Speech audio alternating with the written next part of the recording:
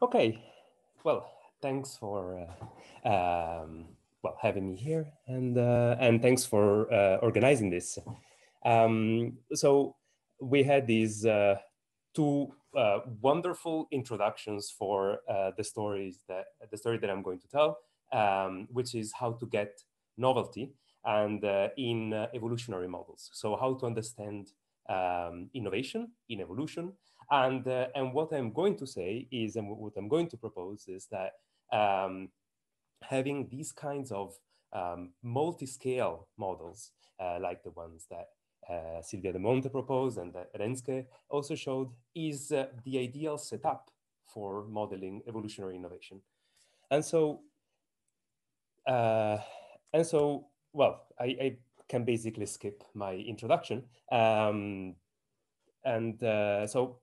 in general, typically evolutionary models work by assuming that some features are adaptive and then trying to find conditions of when they can evolve. So through a fitness landscape or maybe through a cost benefit kind of function.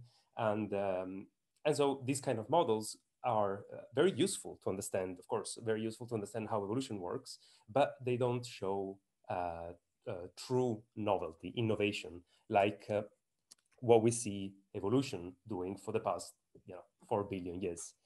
And so I would like to show you some models where there are some interacting individuals, some microscopic replicators, and through their interactions, some emergent level of individuality appears. And this emergent level of individuality is the ideal context in which new functions arise. Of course, this is from a biological viewpoint, nothing particularly shocking. So so we heard about the evolutionary transition from single cell to multicellular organization, or that of groups of microbes that become a holobiont.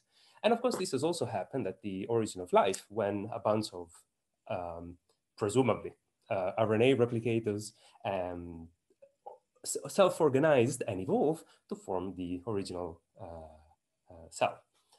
And so what I want to show here is a simple model of this RNA world where RNA molecules have to replicate one another, which immediately opens the problem of the evolutionary problem of cooperation.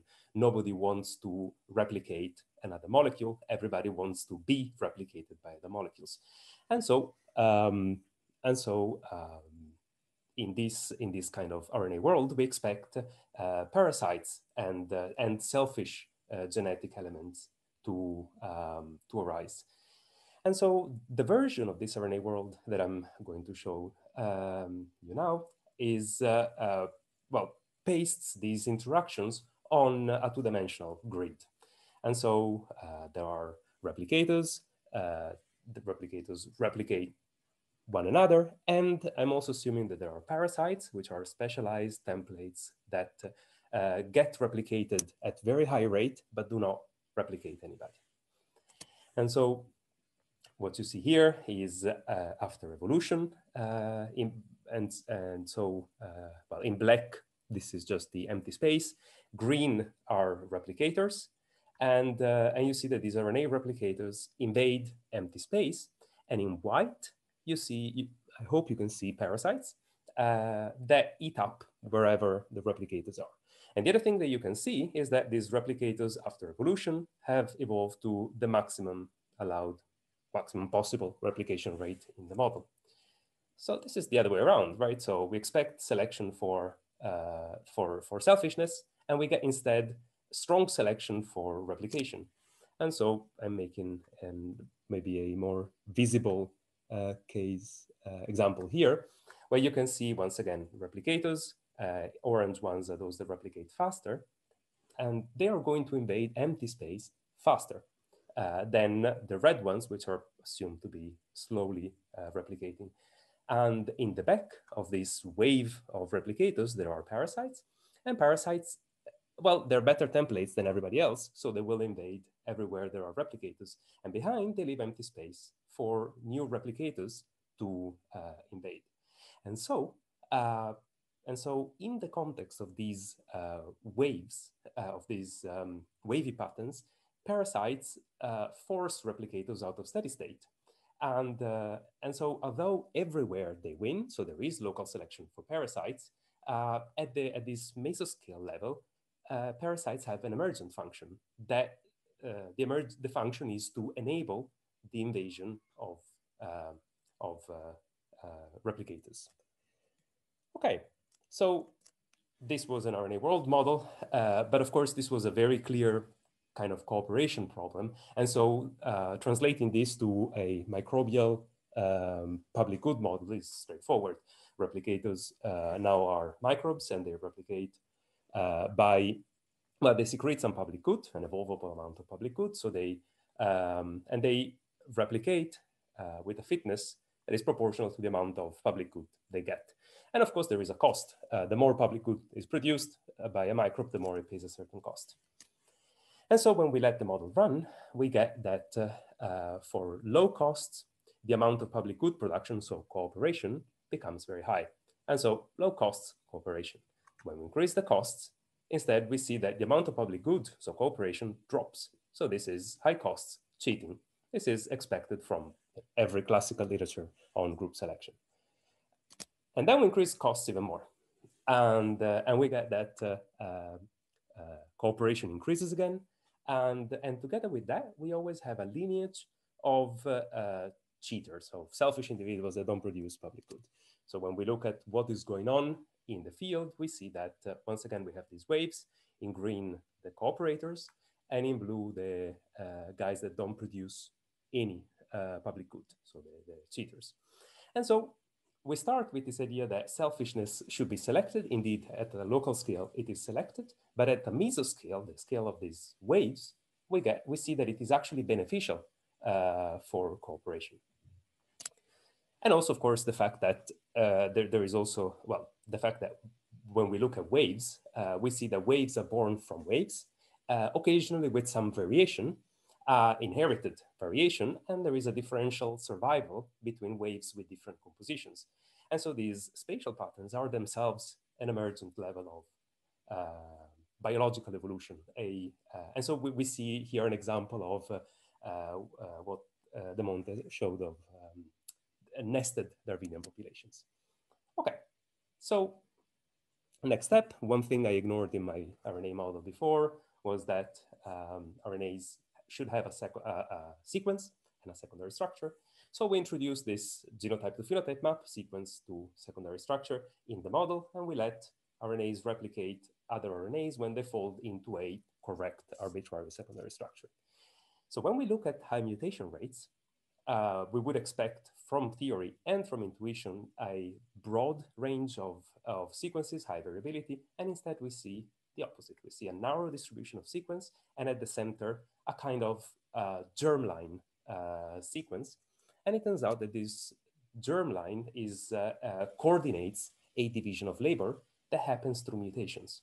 So the sequence, the mutants of the sequence behave like soma in the sense that they are terminally differentiated, so they cannot be replicated further, and they have all kinds of novel functions that we did not build in the model. And they happen just through evolving the genotype to phenotype map itself. And so these new functions might be something like helpers that help the replication of the master sequence, or others that inhibit competitors. And so, well, the ingredients of the model are local growth, competition, high mutation rates, and an evolvable genotype-phenotype map. When we go look in the microbial world, we find that Streptomyces fit these criteria perfectly, and they are soil bacteria. They compete through antibiotics. They have a very unstable genome, and it was found very recently in the lab of Danny Rosen that they have a reproductive division of labor between germline, so spore-producing, and the antibiotic-producing bacteria that is orchestrated through mutations. The germline are the individuals that are replicated faithfully. The soma are those that because of the genomic instability, break down large part and delete mostly large part of their genome, and so show that, and produce from that a large amount of antibiotics. And so, well, in collaboration with Danny Rosen, we made a model of this, and and we managed to reproduce, I'll maybe skip this, we managed to reproduce a lot of the features of these of this mutational division of labor. And and so the conclusion here is that maybe this genome structure that we observe in Streptomyces that supports this mutational division of labor could have been expected. So our RNA world model predicts many features of the behavior of Streptomyces. And more in general, these models are all specified at a microscopic level. So there are individual microscopic replicators, RNA, microbes, cells in the model of Renskes. And through local interactions, they self-organize into a higher unit, so waves, colonies, or multicellular blobs.